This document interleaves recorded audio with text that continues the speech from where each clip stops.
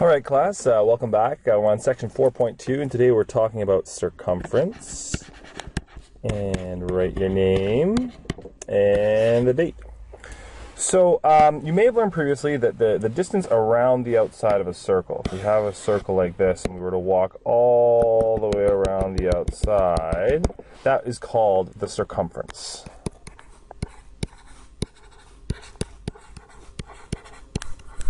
And we say this is basically the same as the perimeter of the circle. So if you think back to when you learned about rectangles and triangles and squares and things like that, we talked about the distance around the outside of a square being the perimeter. In this case, for circles, we call that the circumference. So in class, you had the opportunity to measure a few objects and find their diameter and find their circumference and so on.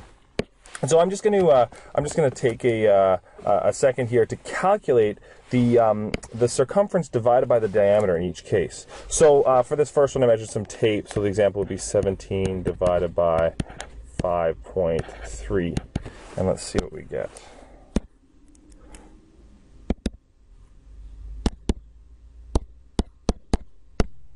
Okay, I get. You notice this number goes on for quite some digits. So I'm going to round this off to just the second digit right about there. So I'm going to call this 3.2, and I guess I would round this one up because the next digit is a 7. So 3.21. Okay, I'm just going to do the same thing for each of these here.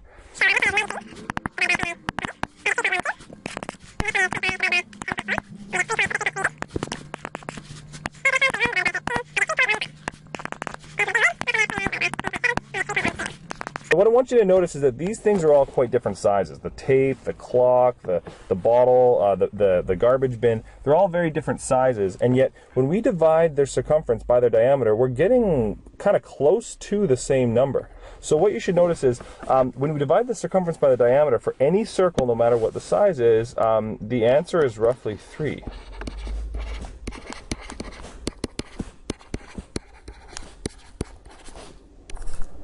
Now, this kind of amazed early mathematicians because they're pretty impressed that no matter how big the circle was, we would get the same ratio when we divided the circumference by the diameter. So, for any circle, the ratio of the circumference to the diameter is equal to pi. And we use the symbol that looks kind of like this. It's kind of two lines and a squiggly line on top, and that's just the Greek symbol for pi. So pi is, well, it's a very long number, but it's approximately 3.14159 ... and it goes on for a ways. So this number literally goes on forever. So what we say is pi is approximately equal to 3.14. And these little squiggly lines that you see right here, they look like equal signs, that they're a bit wavy. They just mean approximately, like close enough. And so when we talk about pi, we're always going to use pi being 3.14. So pi is a number that goes on forever. It never repeats and it never terminates, and you can't write it exactly as a fraction. And so a number like that, we call that an irrational number. And there's a few examples of those, but probably the most famous would be pi, and it's the only one that we're going to have to worry about for this year. So the circumference, we can say the circumference is equal to pi times the diameter. So the circumference C is equal to pi times the diameter. And remember that pi, this number right here, is always going to be 3.14. So even though we've written it as this funky symbol, you actually know what the value of that is no matter what. Okay? Since we know that the diameter is equal to twice the radius, if this diameter here is just equal to twice the radius, then we can also write this formula as saying circumference is equal to 2 times pi times the radius. So we've got two ways to calculate the circumference. Okay, let's do a couple of examples. So a toonie has a radius of 1.4 centimeters. Find the diameter and the circumference of the toonie. So if I've got a toonie, I'm just going to draw a little picture here. Here's my toonie. And the radius is 1.4 centimeters. I need to find the diameter and the circumference. So let's find the diameter first.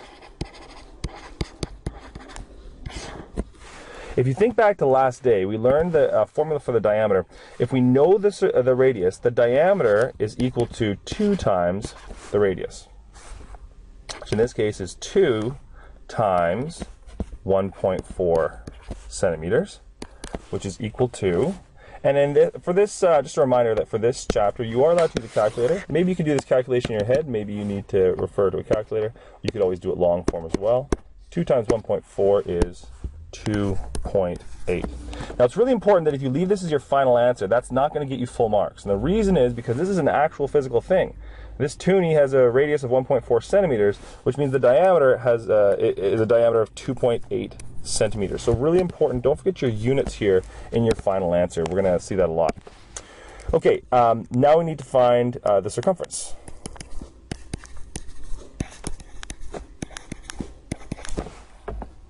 And to find the circumference, I'm going to use this formula right here, which we learned just a moment ago, which says that circumference is equal to 2 times pi times the radius. So that's like 2 times 3.14 times the radius, which is 1.4.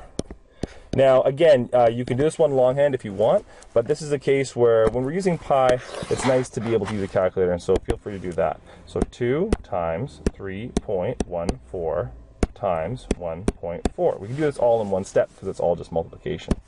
And we get an answer of 8.792. And remember that, again, we need to have units in our final answer. So centimeters. Don't forget those. Okay, the last example here. So a car tire rolls 2.8 meters in one rotation. So imagine we've got a car tire here, and it rolls 2.8 meters in one rotation. So that means it goes from here and it goes all the way along this distance in one rotation. So it ends up kind of over here. Well, the distance traveled by a tire, as we saw in the example in class, the distance traveled by the tire is equal to the circumference. So the circumference of the tire must be 2.8 meters.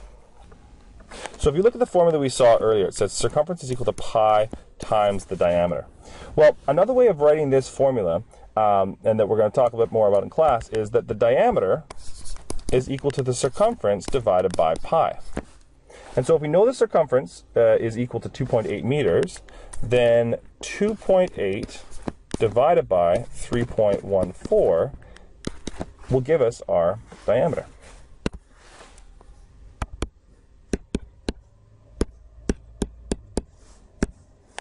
Now you can see here again, I'm getting an answer. It's quite a long answer, kind of goes on for a while. So I'm going to round this off to somewhere a little bit cleaner. I'm going to round it off to the 1, 2, 3 digits right there. So I'm going to call this 0.89, and I guess that would round up to 2.